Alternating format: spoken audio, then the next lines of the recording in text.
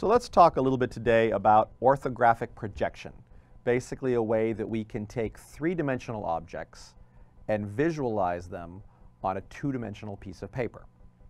So for our example, since this is an aerospace class, let's take a look at a paper airplane. So if you follow along with me, what I would like you to do is I want you to go ahead and construct a paper airplane of your own. Take a few minutes, pause the video, and create for yourself a simple paper airplane. Now that you completed it, let's talk a little bit about this three-dimensional paper airplane that you have. Okay? Notice it's a three-dimensional object, but in our three dimensions there's many ways that we can look at this object. Right now we're looking down at the top of the airplane. Okay? But if we rotate it, we can look at it from different perspectives. There are an infinite number of perspectives that we can look at to describe the airplane. The question sort of becomes, do we have to show all these pictures? Yes, a picture is worth 1,000 words, but do we have to show all these various pictures of this to get a sense for what the airplane really is? Well, it's definitely helpful, but that contains lots and lots of information. Can we get most of the information down simply by looking at it from a few perspectives? And because this is a three-dimensional object, we can actually convey almost all the information using just three sort of views. So we're going to start by considering, we're holding the plane here. Let's start by looking down on the plane. Okay, if you focus directly down on the plane, okay, this is what we call the plan view. All right, so there's one way that we can look at the plane. Now I'm going to rotate the plane 90 degrees. I have two choices of how to rotate it 90 degrees. But instead of looking at it from the top to the bottom, let's rotate the plane 90 degrees, and we're going to look at it from the left side through to the right side. Okay? So this, depending on how you sort of orient or think about this, can either be called the front elevation or the side elevation. Now this is the side of our plane, so maybe we can call it the side elevation, but the idea again is that it's elevated. It's going across the bottom here, but then we're also going up and down, so that's the idea of an elevation. So now we've looked at it from the top, what we call the plan, from the side, what we call the side elevation, and then let's go ahead and rotate it one more time. Okay, 90 degrees from the side elevation. This is also an elevation, but this would be what we would call the front elevation, or perhaps the back elevation, depending on how you rotate it. But generally the terms we use are plan, side elevation, front elevation. Okay, notice if I rotate it again, another 90 degrees, there's a different way of looking at the plan with it rotated, but we'll have to rotate it this way to sort of see it the way that we saw it originally. So we take a number of different rotations to sort of look at this. And notice if I take that picture, and that picture, I should be able to get a pretty good idea of what the entire plane looks like. So that's what we're going to try to go ahead and do here, is to map out those three things. Let's start by drawing, as best we can, the plan. So to begin, to create our plan view, we're going to want to go ahead and sketch this, and we're going to want to get a sense for how big it is. So I'm going to start here by measuring my plane, okay, from the front of the plane to the back of the plane. All right, and we're going to say that's about 7 inches. And notice if the plane is sitting normally, we'll measure it across the width of the plane, and it changes a little bit as I stretch the plane, but we'll say that's approximately 6 inches across the plane. So we're going to call this dimension here our x dimension, the sort of side-to-side dimension, and this dimension here, okay, from the front, which is close to me, I'm in this direction down, I'm in this direction, to the back, okay, we're going to call y. Let's go ahead and create an axis so we can sketch this. Okay, I draw here. All right, so there's our first axis, our x and our y. Okay, and we can go ahead and sort of sketch what the plane looks like on our x and y axis. I noticed that this started, we're going to sort of put a middle point there, okay, that the plane runs right down the middle, okay, and that was about 7 inches. Let's see if we run down the sort of middle of the plane there, that's a little closer to, yeah, so it's about 6 inches to that middle point of the plane, and then it extends out to 7 inches. And again, I'm doing a rough sketch. 1, 2, 3, 4, 5, 6.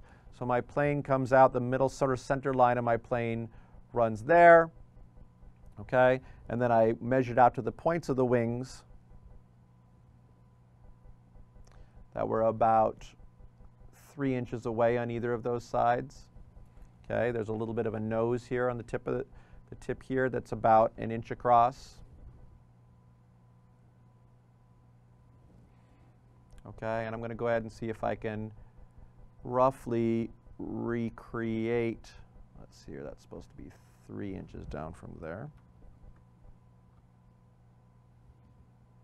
what my view of my plane looks like from the top.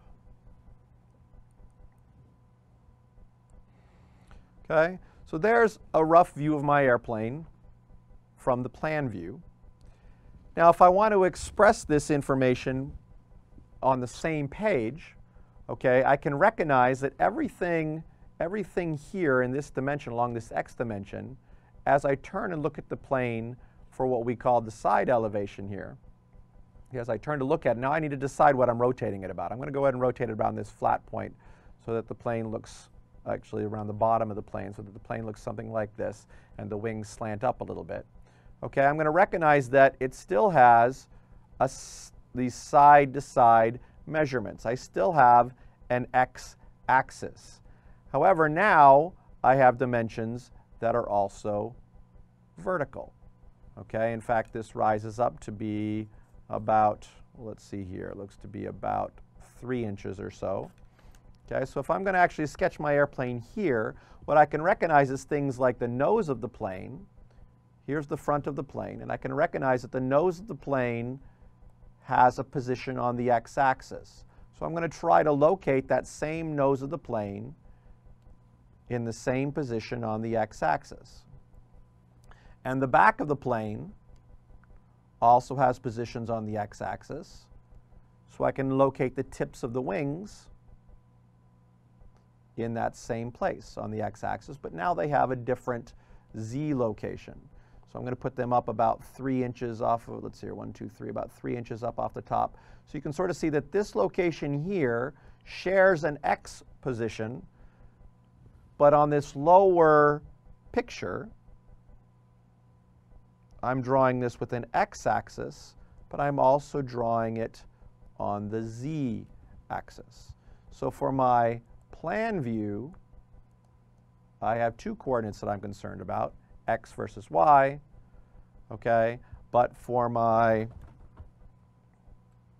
side elevation here, I have 2 different coordinates, the x and the z.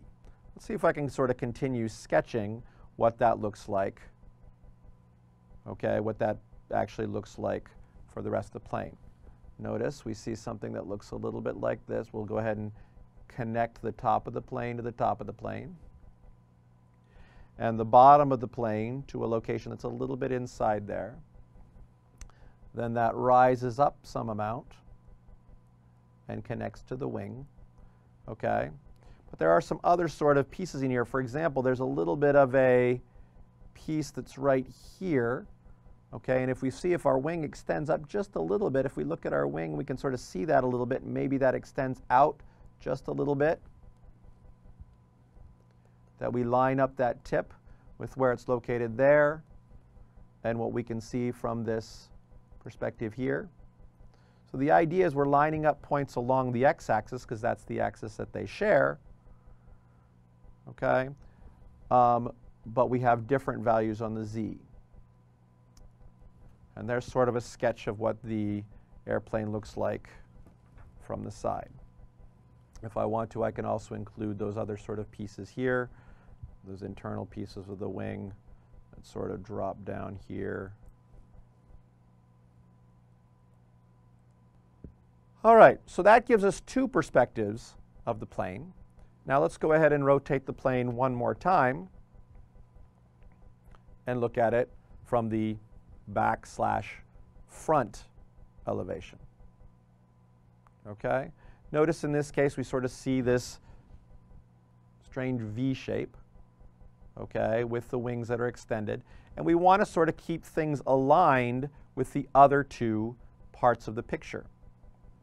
Okay, well now this is where we have to be we have to consider where we draw this. Notice when we drew the side elevation, we drew it directly below the plan.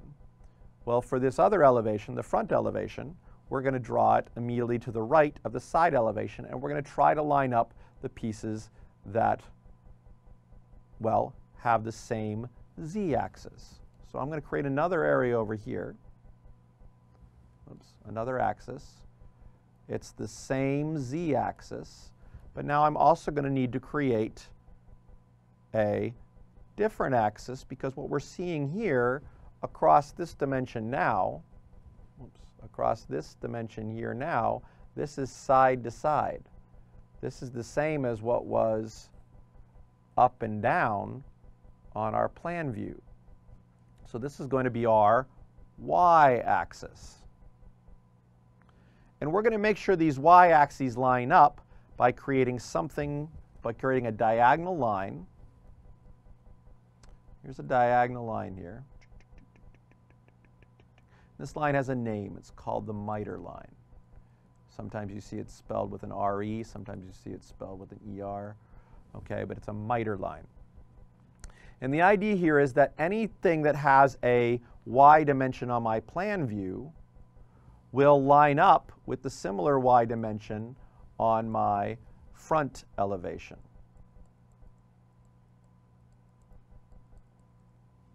So for example, the wingtip on the side of the plane here, I'm going to go move out till I hit the miter line, and then I'm going to bounce it off that miter line and move down to some point. Okay, that's going to be the far left side of my wing. And similarly, the far right side of my wing is going to come out. It looks like I might need a little more space. Do I have it? No, I'm not quite going to have enough space there. Okay, but the far right side of my wing is basically going to extend right there up against the side of my paper. So there's the extent of my wing. The middle of the plane is going to be located. I go across from the plan and then drop straight down when I hit the miter line, and now we have a y coordinate for the middle of my plane. Okay, so let's go ahead and take a look here. We see that there's this, for example, there's this point that's right here on the wing. Actually, let's do this point right here. You see this point that's right here where the V sort of shape comes up? I'm going to keep my finger on that point and then turn and rotate so we see the plan view. So notice we know where that point is right there. Let's go ahead and locate that point, but see where it is located on this front view? Let's see if we can locate that and sketch it. So here's where the point is located. I'll mark it here in red. There's where that point is located. We know what its y coordinate is. So I'm going to follow that y coordinate over and drop it down. But we don't know its z coordinate unless we go over here. Let's take a look in the side elevation. Where is it on the side elevation? Well, basically it's right up here at this peak point, maybe a little bit beneath our wing. There's the point right there. So now we can go across from that point, which is right here. And now we've located where the point, here's the point here, and here is the point on our picture. So now I know that that sort of extends from here down to the front of the airplane. Let me go ahead and draw that in. Okay, and now I've established, whoops, that's a little too far. We notice the bottom of the airplane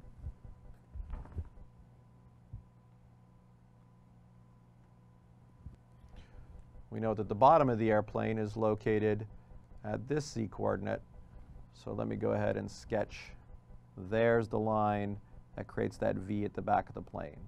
And I'll create a symmetric one on the other side. So now I've created that V perspective. Okay? I can also figure out where the tips of the wings are. There's the tips of the wings that come out. Here I've located, let me circle those in yellow. There's the tip of the wing there. There's the tip of the wing there. Let's see if we can figure out where the tip of the wing is on the front elevation by lining it up. The Z coordinate we get from the side elevation. The Y coordinate we get from the plan bounced off of the miter line, and there is where we see the tip of the wing. Okay, so now we can connect that wingtip, again from our perspective here. I'm running out of space here. We can go ahead and connect that wingtip by drawing the line out to that point. And I will replicate that on the other side. Okay, so each piece of this is actually connected the same way. For example, if we look down this line here, you'll see that there's the nose of the airplane. We can just barely see the nose of the airplane touching right there. Okay, if this was perfectly flat, we would just see just a little bit of that nose, and then you sort of see some sort of these planes where the wings are sort of attached there. Well, let's see if we can find where that nose of the plane does have a Z coordinate. It does have a direction in the vertical. So let me come across from there. We notice that that's located directly in the middle here. Okay, so that little bit that's extended there gives us another place that we can make a connection. I made this a little bit dark and thick when I made those lines. Okay, so let's see if we can erase those and make them a little less thick so we can see see the distinction between them. Okay, one line drops down from the wings to the back of the plane, and then there are other lines that drop down from the wings to the front of the plane. So you can see just a little bit of the dimension of the back of the plane from there. And then we also notice when our wings, we can sort of see the basis of our wings, the bottom of our wingtips. Okay, our wingtips come out to a point.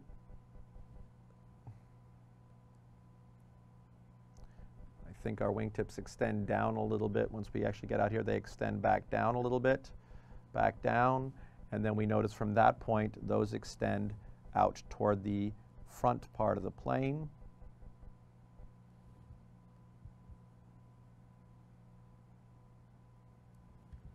Okay, and now I believe we've sketched at least the basics of our plane. Okay, the key element here is to notice that our side to side, if we're moving side to side, okay, that is our x-axis there. If we're moving, and that x-axis appears in two places, both in the plan view and on this elevation written below it, what we're calling the side elevation right now. If we're back to front, okay, that appears in two places, both in the plan view, but actually in this rotated view over here that we call the front elevation. And then up to down is repeated in both of these. Now, I will say that we call this the side elevation because it was the side of the airplane, and this is the front elevation because it was the front or the back of the airplane. But typically, these terms are actually interchangeable, that the side elevation is the one that's drawn on the side, that this is the side elevation, and that this is the front elevation. That they're not interchangeable, they're interchanged. Usually we call this one the front and this one the side. Okay, I just didn't want to confuse the terminology of it being the side of the airplane with a different elevation. But this is the way you draw an orthographic view. You have a view from the top, the plan view. You have a view that's drawn directly below the plan view, typically called the front view. and then one that's off to one side called the side view. So what I'm going to ask you to do now is do your best to sketch your own airplane. Can you create a similar orthographic view from a three-dimensional object?